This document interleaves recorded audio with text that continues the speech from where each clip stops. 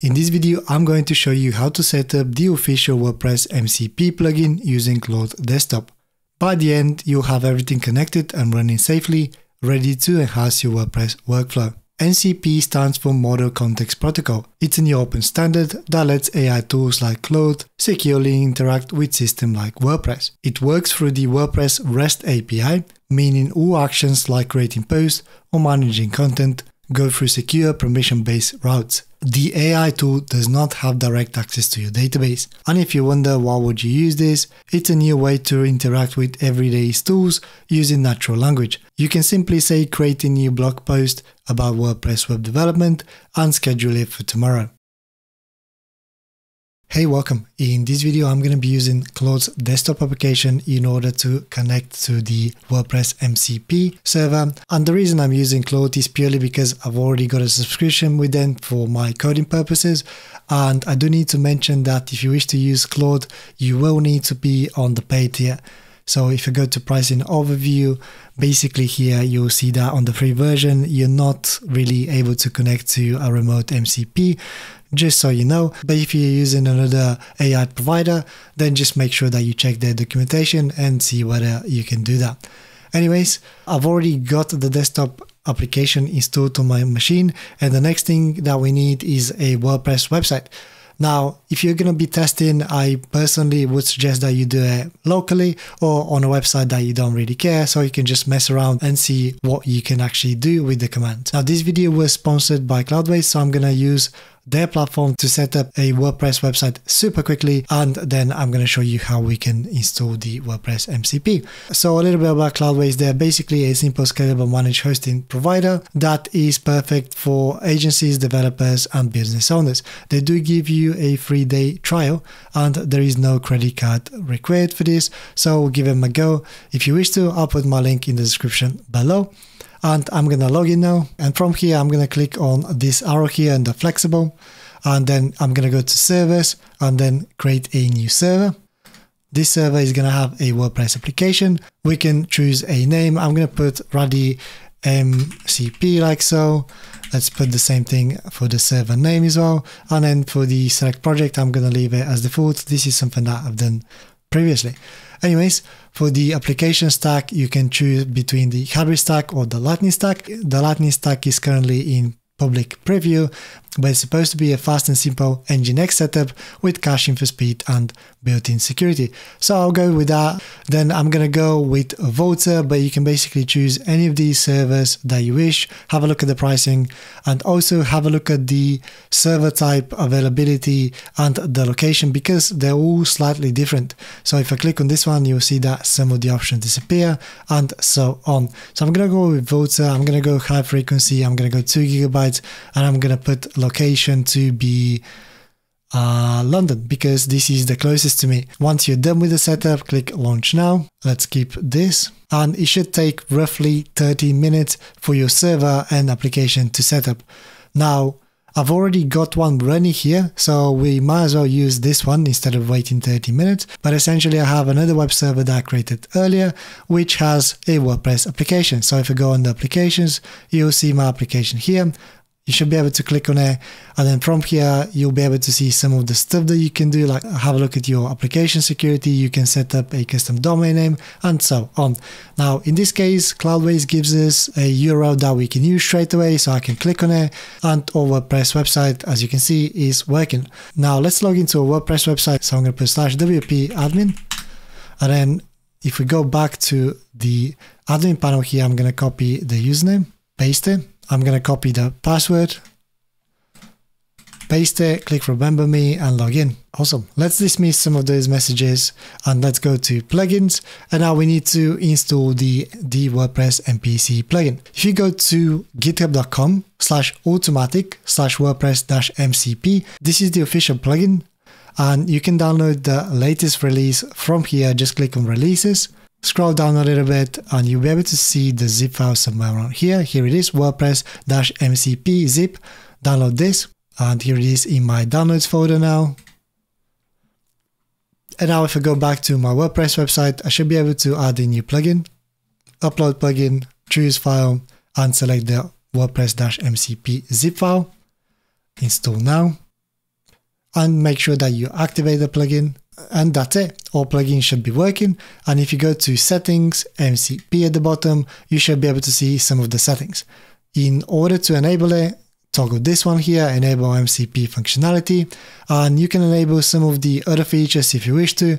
For example, I will enable create tools and enable update tools, and if you wish to, you can even delete stuff. This might be dangerous, so it's really up to you if you want to experiment with those too.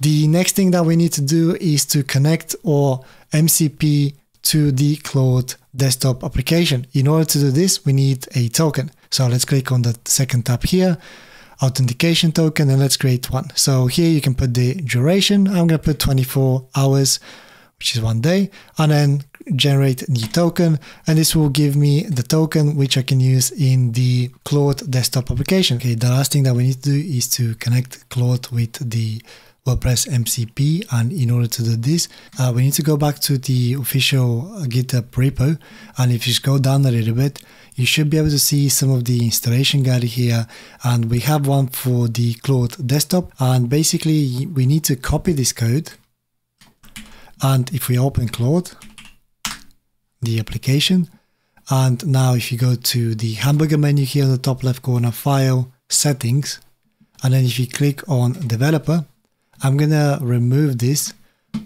just because this was something I was testing with, and now I'm gonna click edit config, and we need to edit the Claude_desktop_config.json file. You can open this in Visual Studio Code or whatever code editor you have available, and then you can just replace everything inside here with the new code. We do need to replace the URL and the token. The token is already created here, so I'm gonna just copy it. I had to generate a new one because my internet went down, but I'm gonna paste it in here, and then we need to also put the URL. So I'm gonna go and grab the URL, which is this one here. So this is the URL of your website. Paste it inside here and save it. Once you save this, make sure you close it, and if you go back to Claude, you probably won't see any difference here, but what I had to do is to actually close it from here and make sure that you fully stop it. So I'm going to quit from here as well. And now if I do Claude, and if we again go back to the settings, so hamburger menu, file, settings, and then if we go to developer here, you'll be able to see your new connection. And if you click on advanced option, you'll be able to see the WP API URL in here that we just added, and my token as well. And now we should be able to start using it. So I'm going to open a new chat, and let's say what is the title of my WordPress website.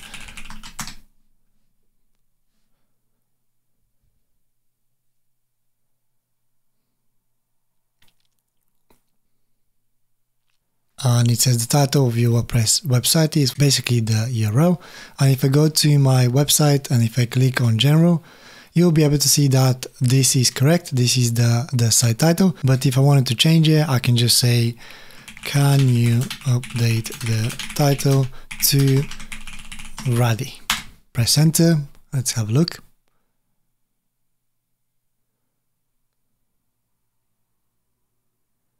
Perfect, successfully updated it. And if you go back and if I refresh the page, you'll be able to see that the title is now changed. And just like that, you can do all sorts of different operations. Pretty much anything that you can do from here, you can do from the chat, which is great. And let's do one more. Maybe let's create a new post and a new category. So I'm going to say, write a new post called everything you need to know about WordPress FSC development, like so, and add a category to as FSC. And FSC stands for full site editing, by the way, if people are not familiar. But as you can see here, this is creating the category already. I'm going to allow it. And now hopefully this is gonna generate an article for us as well. We'll have a look in a second. Here we go, it's generating the post.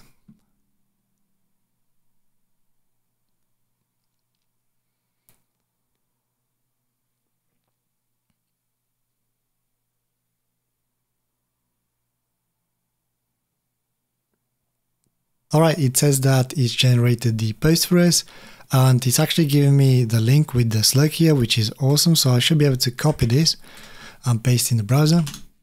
And here is the article, everything you need to know about WordPress full site editing development. And it's actually done a little intro here. What is full site editing, key components? That's pretty cool. I mean, yeah, that's really good. So as you can see, it's created this article for us. And if you have a look, you will see that this is also put in the FSC category, which means that it's created the category for us. So if I was to refresh here, you will see the new article and the category and so on. So just like that, you can edit this article, you can create more, and you can control your WordPress instance like so. That's going to be everything from this video. I hope that you liked it. I hope that you found it useful. Consider liking this video and subscribing to my channel, and hopefully I'll see you in the next one. Thank you very much for watching. Bye.